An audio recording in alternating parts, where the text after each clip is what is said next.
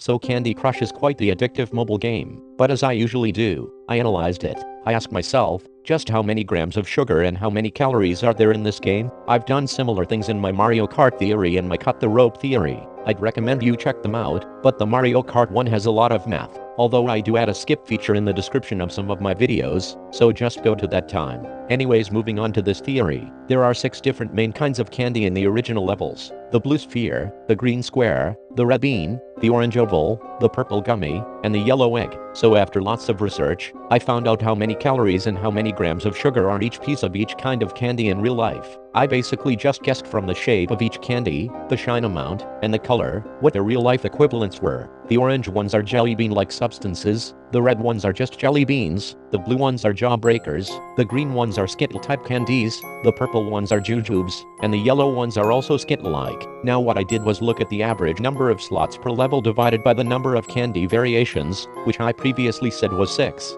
This gave me the number of each candy per level. I only counted the available slots for the candy, because if I counted all of the candy, it would be infinite. There are on average about 13.5 candies of each type per level. Multiplying that by each calorie count and sugar amount of each candy and then adding them all together says that each level in Candy Crush has 833.09 grams of sugar and 3,891.78 calories. The creators of Candy Crush update the levels very frequently, but as of right now there are about 1,385 original levels, not including the bonus ones. So the amount of sugar in Candy Crush is 1,153,829.65 grams. And the amount of calories in Candy Crush is 5,390,115.29 calories. That is so much, and all that sugar will surely make you sick. That is all I've got. When I'm not doing theoretical dimensional analyses or cracking the code of Coraline, I am doing this. I recommend my Coraline trilogy, as I explain the most complex story a stop-motion animation film has ever produced.